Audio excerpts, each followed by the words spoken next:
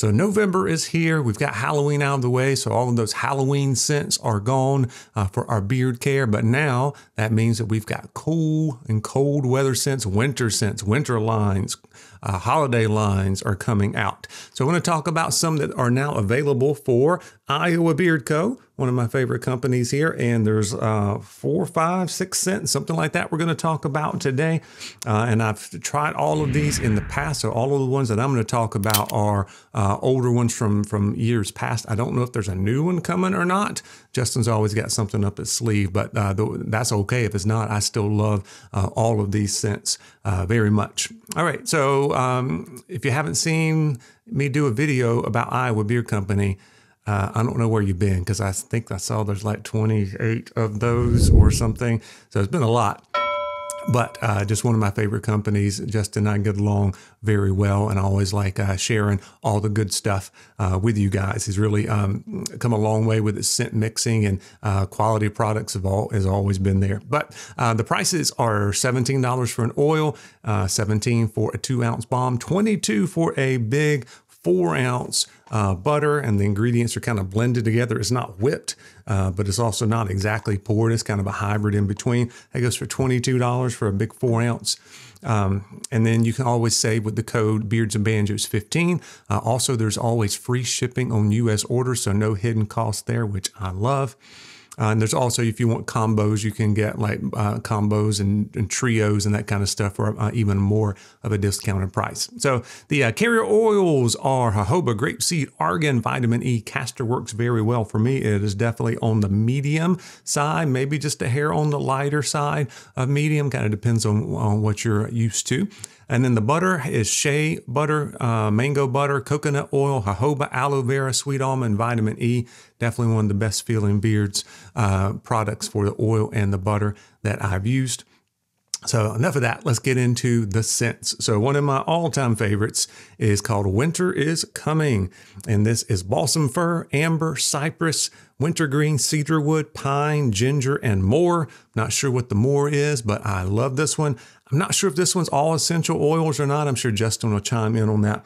But that's kind of the vibe you get. It's the woodsy, minty, in the best way possible. I did a whole video on some of my favorite woodsy minty scents if you want to check out some more that I like this time of year. That's an absolute great scent. Love the artwork on this. This is actually one of my favorite artwork here with the labels, kind of paper labels. It's just cool. And basically what you see there, that's what it smells like. It's that whole vibe is actually there on that. So it's called Winter is Coming. One that I don't have, I had in years past, I need to get some more, is called Abominable. So that one's chocolate mint, candy cane, vanilla, sweet tobacco, marshmallow, and caramel, and a little bit of like more towards the food side, but not super strong or super sweet or anything like that. It's basically like one of those little Andes chocolate mints, the ones that's got the after dinner chocolates that's got the little stripe of green through it. It's basically what you get. It's a nice smooth scent. That one would be another one to have in butters. This is one of the seasons where I like actually getting some of the butters in these particular scents because of the woodsy minty kind of vibe, which I love. All right, next up here we have a little combo here that came out last year. I think this was inspired by like a Christmas cartoon or something, but we got Mr. 10 Below and Mr. 101. One's supposed to be hot, one's supposed to be cold. There's nothing really hot about this one, in my opinion. It's tobacco, amber, sage, honey, spice, but it's not cinnamon, it's not clove, it's not anything like that. I don't really pick up spice to me. Black pepper and more. To me, this is the one that's the most cologne-ish out of the ones we're talking about. So if you want to if you really like the cologne kind of scents, this one's to me is the most gentlemanly out of the batches here with the tobacco and the amber. So it's kind of a tobacco, amber, sage, a little bit of the sweetness with the honey kind of all mixed together. That's called Mr. 101. And then another one of my favorites is Mr. 10 Below. This one's kind of like your peppermint vanilla, but with extra a little something on it that Justin likes doing. It's vanilla, sweet tobacco, cool cologne, candy cane, and more. So you get the candy cane and the vanilla, but you also get like a little bit of like a cool water kind of cologne thrown in there, and a little bit of that sweet tobacco that Justin likes to use. Works really well. That's a good one to have into butter too, in my opinion.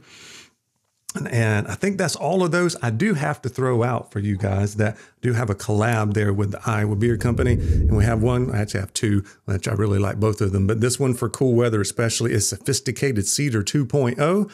We did a little making it more sophisticated, even more sophisticated after the first year or two there. We reformulated it just a little bit. I still like both of them, and they're not tons different if you had the original. But this is cedarwood, amber, birchwood oud, river rock, bergamot, candy cane, and patchouli.